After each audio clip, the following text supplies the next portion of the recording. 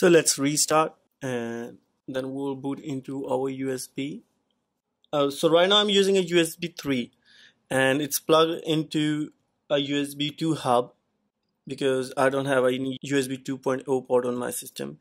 And after restart, you have to select the UEFI part of any of your USB. For example, right now I'm using a SanDisk USB, so I select UEFI SanDisk partition 1 and I press enter and we wait for system to load. So it's loaded. There is an option for boot macOS Catalina, but right now we have to go into boot macOS install from install macOS Catalina 10.15 or better. And if we go to the options, you can see those boot flags or boot arguments are already added. If we go to SMBIOS, I'm using the iMac Pro, and then we go back and we press enter.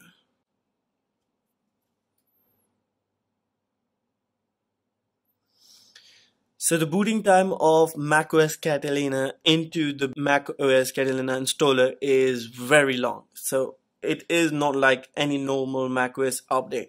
So I have been doing Hackintosh from the start of macOS Mavericks, and no USB installer took as long as the macOS Catalina USB installer take. So don't worry about that. And I think there's something which Apple changed about how USB works, because when we restart or when we boot into macOS or when we boot into macOS Catalina installer, there is a lot going on related to USB XHCI or USB Apple support thing and stuff. So these things were never being there before this. So it's my random guess that they are working on a lot of USB stuff and a lot of USB updates and stuff. And it was not there before this. It might be due to the latest macOS or latest Mac Pro with a lot of USBs and Thunderbolts and stuff. So now it's loading the APFS drivers. It was mounting some of the security stuff before this. And this verbose mode can give you a lot of detail how your Hackintosh is working and where you get the error. So if you want to get this mode available for you, you have to use -b boot argument. So you can read the last line right now is space man underscore trim underscore free blocks, and it's something related to trim and stuff. And HID legacy shim2, it's the thingy which will stuck on if you are using a USB 3. The system will stuck there. So you can see it took a lot of time to boot, and it will take even longer if you don't use generic USB. If you use anything else, it will take even more than that. So we are here into the install recovery. I use Apple mouse and Apple trackpad, the latest one, but I don't know why the trackpad does not work into recovery, but the mouse does, and the keyboard also, but whatever. So what you have to do is you have to go disk utility, you say continue, and then you click on Catalina. So before you do anything, you have to click here view, and you have to show all devices. So you can see the Catalina have two divisions in the main drive. One is the data and the other one is the simple Catalina, and the simple Catalina is shown whenever you search for your main drive in Finder, but the other one is hidden, which Apple says is what they have done is they have given the read-only partition drive to the user, so no one can change the basics of the Mac OS, so it's completely protected from hacks and stuff. So for you guys, what I have to do is I will format this drive again. You have to select GUID partition map, you select APFS, and remember I have selected the SanDisk drive, so I have selected the whole drive, not a single container of that file. So don't do the mistake of selecting a single drive. It will install the OS and it will mess up the things. So I will say YouTube Catalina, and we're gonna erase the whole thing again. And one more thing I was confused is right now you can see SanDisk drive, and this thing shows unmounted.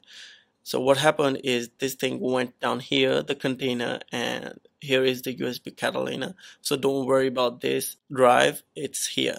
And right now you can see it's just single folder, and once you will install the macOS Catalina, it will make double partition of that.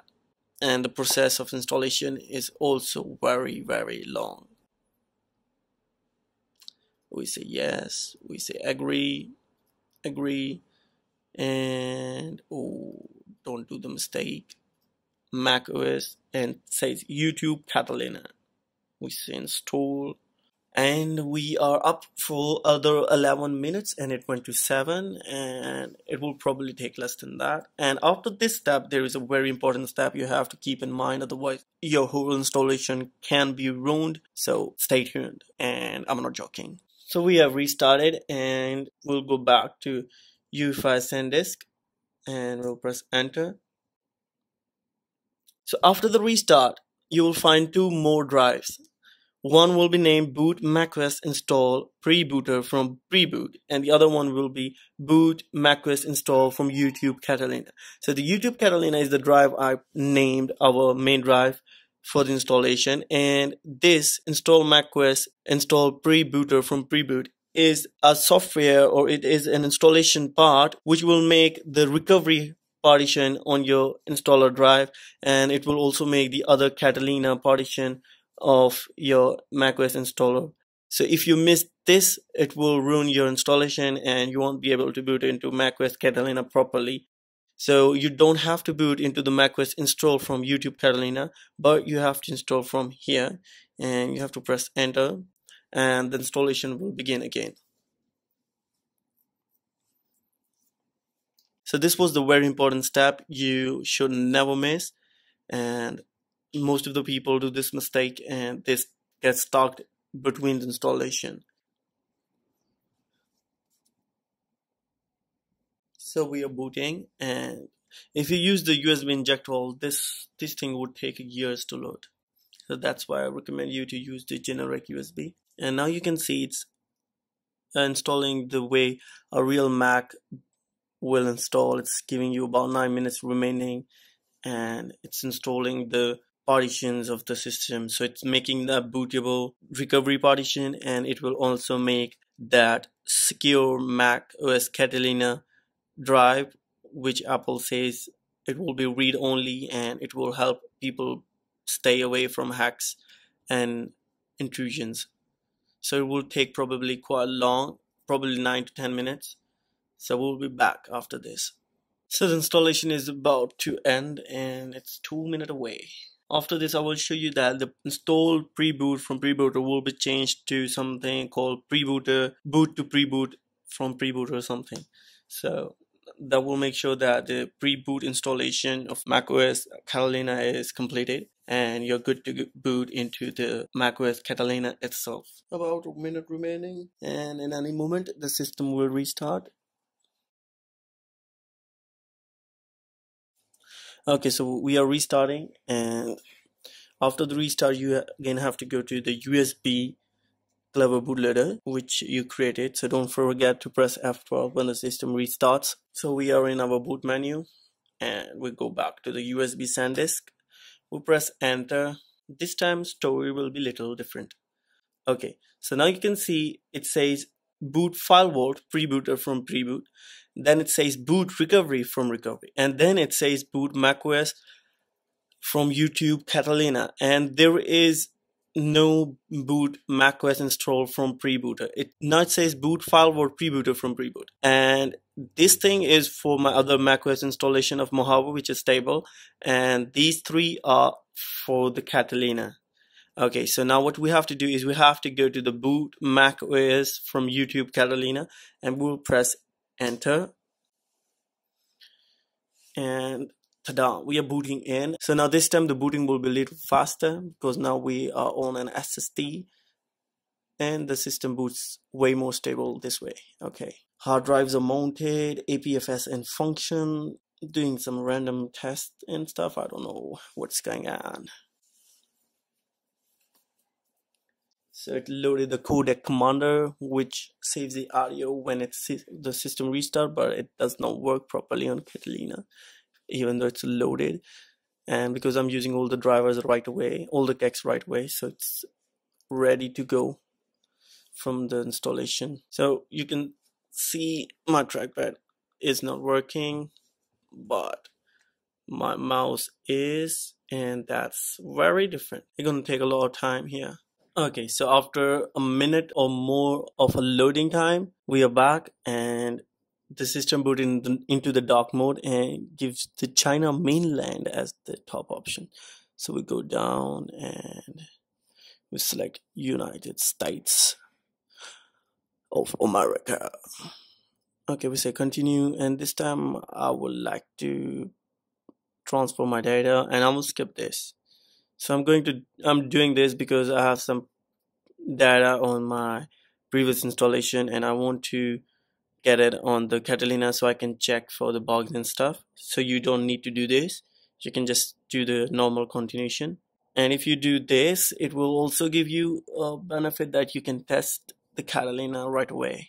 So we have booted into our macOS Catalina. I forgot to turn on the camera, so we missed the first part. After that, backup was completed on my new macOS Catalina. And right now you can see it's working perfectly fine, and there are a couple of different things they came out with macOS Catalina. So first is the new background, which changes with the time, and then we have new music, Apple Podcast, Apple TV, new system preferences, also new App Store. So everything new is quite new. So that's all for this video, guys. Thanks for watching. Hope you liked it. Hope you enjoyed it. If you have any question, query, comment, let me know in the comment section below, and I will try my best to answer you guys as fast as possible. Also, keep liking and sharing the videos to other friends and family. And if you want any personal help related to Hackintosh or Windows or any other software, contact me on my Patreon channel. I will try my best to help you out in every possible way. So that's all for this video, guys. Thanks for watching. Hope you liked it. Hope you enjoyed it. And until the very next video, please take care. Allah Hafiz.